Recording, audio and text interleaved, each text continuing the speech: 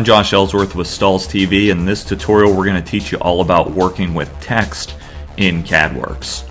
First, when you open up the CadWorx Design Studio application, you'll have the option to add text from the left-hand navigation. It's really simple. All you need to do is start with a blank screen and click on Add Text. And a text editor will populate where you can customize the text to whatever you want it to say.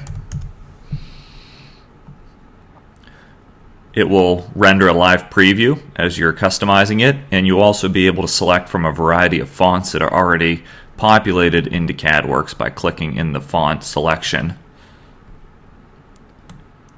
The fonts are categorized by folders depending on whether you want an athletic font, a basic font, your favorites, fun fonts, etc.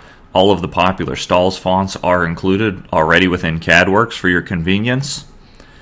And there's multiple pages of fonts that you can scroll through to make your selection. In this case, we'll select Stahls Varsity. Note before we finalize our selection, you can also upload your own font by clicking the Upload Font button.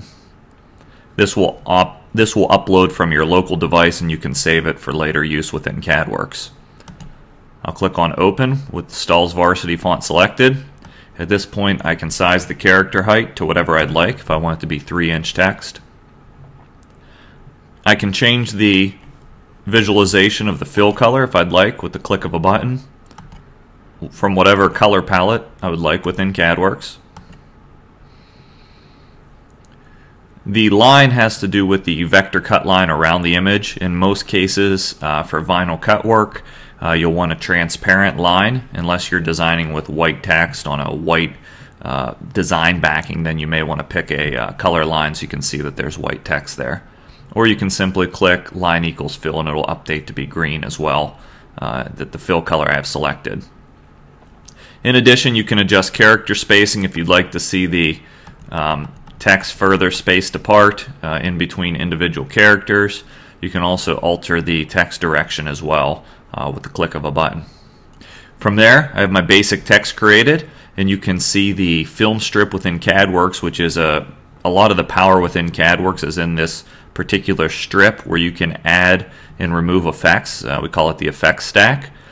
Click the Add Effect button, and I can select from a variety of effects already within CadWorx to apply to my text. So if I want to do something like a basic envelope on the text, I select what I'd like, click on Open, and it will begin to add the effects.